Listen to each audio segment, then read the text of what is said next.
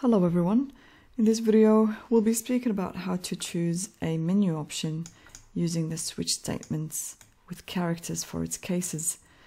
Now the highlight of the video is the switch statement.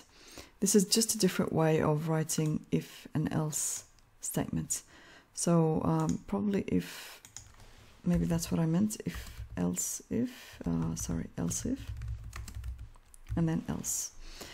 Okay, so we'll start off by defining two numbers and assign values to them. So the numbers I want are doubles because we're doing some sort of a simple calculator. So I'm going to call the first one first value, and I'm going to give it a value of 12. I'm making my value small so it's easier for us to, check that the results are correct. Second value is going to be equal to 6. Next, we will define the characters to store the operator, and that's just going to be a char and call it op. Now let's go ahead and draw the menu for a simple calculator. So just a bunch of cout statements, and I want my menu to kind of look like a sort of like a squarey looking thing. I don't know if that made sense, but you'll know what I mean soon. Okay, so this is basically just for displaying purposes. Instead of that, actually, I'll have that pipe. So, and then a space, and that's going to be the first operator, so the plus. And then we've got the minus. And then let's do the multiply. Let's then do the division. And that's it. Let's close our menu. And now let's ask the user to type in the operator. So I'm thinking about this look. Just to kind of let the user know that they have to enter something. And then what we want to do is store whatever the user puts into our operator variable. Okay, now let's see what that looks like before we go ahead and do any further work. Okay, so the menu is looking like what I want it to look like, and then the user is just going to type in, so say division, and then the user should get the result of the division. But now, how do we display the result to the user? So I'm going to follow these 3 steps. The first one is to write a switch to identify all the possible cases that could be chosen. And next we will write code for each case, depending on what needs to be done in each case. And third, we'll use a break to break out of each case, thus break out of the switch block. So to define our switch, we use the keyword switch, and we want the switch to check for the operator, which is a character, and that character is coming from the user. Okay, now the possible cases are, because operator is a character, so we have to enclose our case option with the single quotation indicating that this is our character, because that's what came in. So that's our first case. I'm going to break for now. We'll come back to this one later. And I'm going to do my second case, which is the minus, and break. So I'm sort of doing 1 and 3 at the moment. I'll probably just copy, and I'll change them here. So that's going to be the multiply, and that's going to be our division.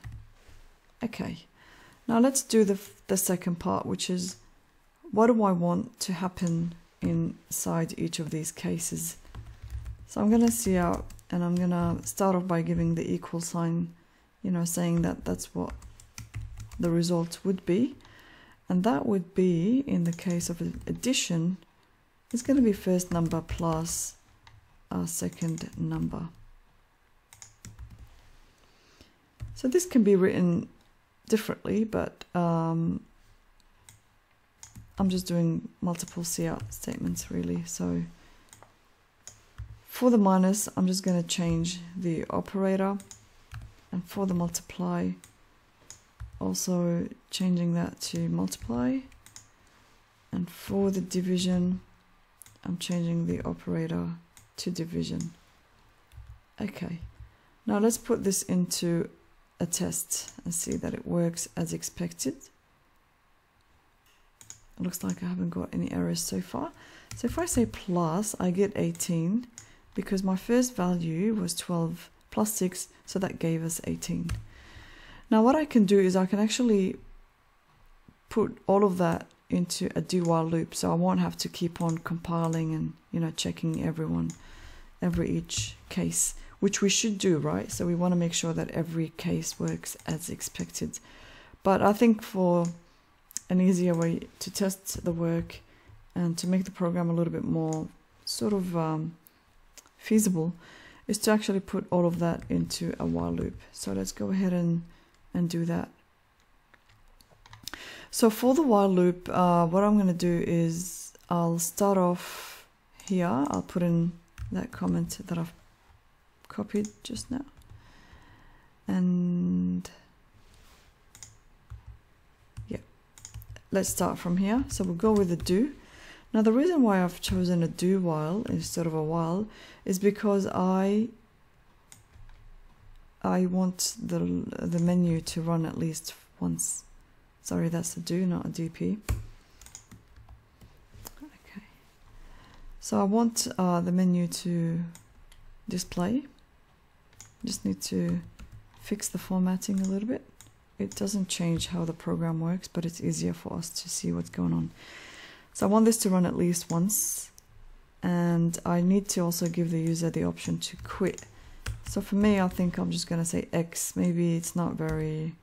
Maybe you can fix it and make something better if you wanted to. But then I need to have a while. My while ends if that operator is not equal to X, keep going. That's what we're saying. And I might want to probably put an inline. Sorry, I put it in the wrong place. That should have been here. And because what's going to happen is there isn't a new line after each of these, so I could just see out an end L. So that will just kind of have a new line after each output. Let's give this a run and see. Just remember our first values is 12 and 6. So now if I say plus, that's 18. If I say minus, that's 6. If I say multiply, that's 72. And if I say division, that's 2, because 12 divided by 6 is 2. And I can just, you know, there's no point in running this again because nothing's going to change. But obviously a better one would be to actually ask the user to change these values so that they can make more use of the calculator. But anyway, I'm going to quit. So I'll say X, and that has terminated our program.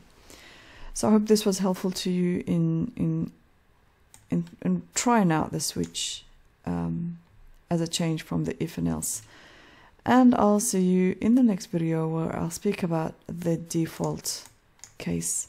So stay tuned.